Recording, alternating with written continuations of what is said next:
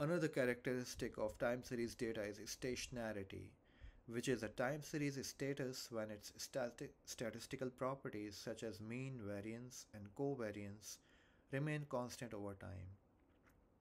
Time series with trends or seasonality are not stationary because these factors affect the value of time series at different times. So, to determine if a time series is stationary or not, we can use several tests that are available to look for specific characteristics in the data,